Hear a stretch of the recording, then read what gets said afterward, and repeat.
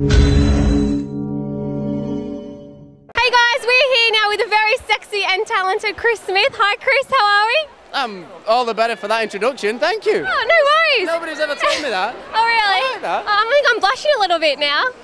You look very, very handsome. Who are you dressed by today? I'm dressed by Don Bagnato.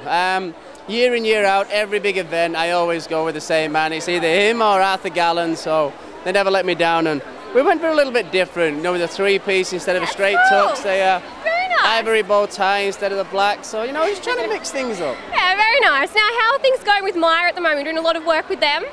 No, it's going incredibly well. I never thought when I landed here that I would, sorry for the word landing again, but land a role like Maya. And the fact it's just continued has been mind-blowing. They've been incredible for me, and hopefully I can repay them in some way. Yeah, that's cool. Now, you've got such a busy schedule. How do you find time to work out, to do crazy fun things outside of work? Well, you work out as soon as you wake up. That's the rule. Wake up, don't think about it, don't give your mind time to think of any excuses.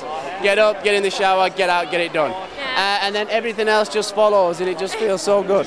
I've tried that one. Early mornings aren't the best for me, but you do feel better when you get it done and over with. You do, yeah. Winter's usually a put-off for people. Massive problem. Well, look, thank you so much for joining us. Thank you. Have a great night. Thank you. Lovely to meet you. Likewise.